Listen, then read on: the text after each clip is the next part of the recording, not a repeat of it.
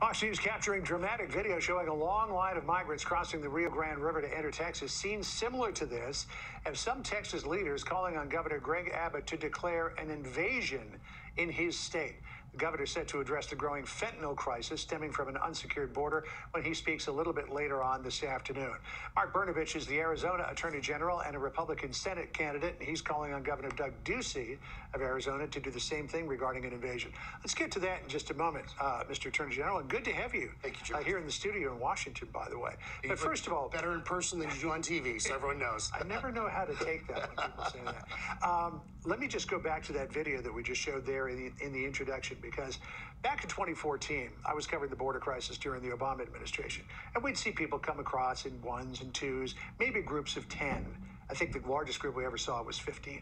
They're coming through by the hundreds now, and this group apparently is being led by guides from the cartels.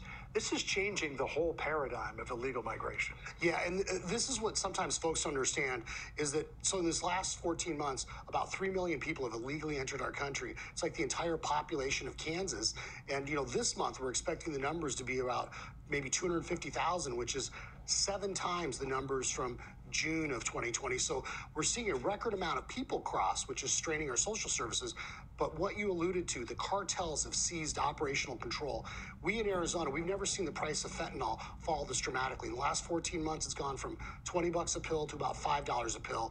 And that means someone's son, daughter, niece, or nephew will die. So we're seeing this huge supply of fentanyl coming in, and China is supplying those precursor chemicals to the cartels. So we will all be paying the cost for that. And to the control room, I want to bring up call-up number 3 here, jump ahead, because we've got some numbers on fentanyl seizures. So far in fiscal year 2022, 7,745 pounds have been seized of fentanyl.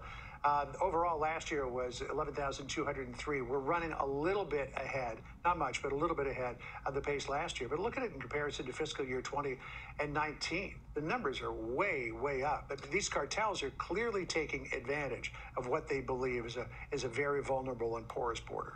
Oh, absolutely, because we know what happens is you'll have groups of migrants come in, they're bringing their luggage, their carry-ons, and you'll get more of a hassle going to the airport with TSA than they are. And then Border Patrol has to process them, and the cartels take advantage of that by having the mules and other folks, come across the border with their loads.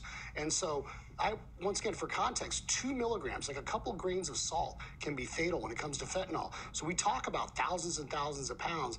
Just last month, there was enough fentanyl seized to kill the entire population of the state of Arizona. I mean, so this is why this is so important, because it's not only enriching the cartels, but it's putting American lives in danger. And we haven't even touched on people on the terror watch list and people from countries like Iran and Pakistan that are coming across our border unchecked and being released into our communities. And in fact, you cited a person who was captured at the border who was on the terror watch list in a letter that you wrote to Governor Doug Ducey saying, look, I think that we've got the groundwork here to declare this an invasion. Similar talk is going on in Texas. Governor Abbott is thinking about doing it.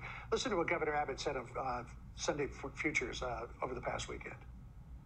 We know about 42 terrorists who have been apprehended coming across the border. And there's the fentanyl coming across the border. We do have an invasion driven by the cartels coming across our border that are pouring people into our country at unprecedented levels.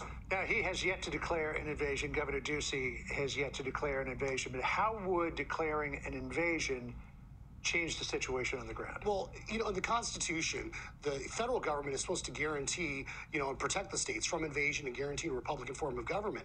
And when they don't do that, when the states do have a right to defend themselves, because the states created the federal government, not the other way around. So when a state declares an invasion, that allows them to engage in self-defense measures. So that means they can erect defensive barriers, for example. They can make sure people go through ports of entry, as you saw Governor Abbott trying to do earlier. But maybe most importantly, you can deploy the National Guard, you can employ state law enforcement resources to stop, deter, apprehend, and then repatriate or expel people that are part of that invasion. So why has Governor Ducey resisted so far? I don't know. I think for a lot of folks that the notion, that word invasion, they worry about it. They worry that it's kind of a loaded word and, oh my gosh, we're going to inflame passions.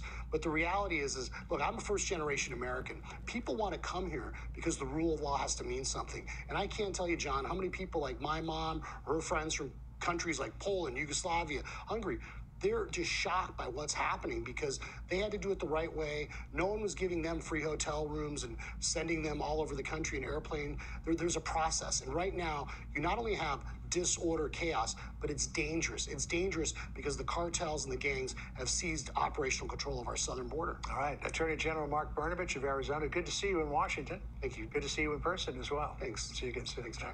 Senator?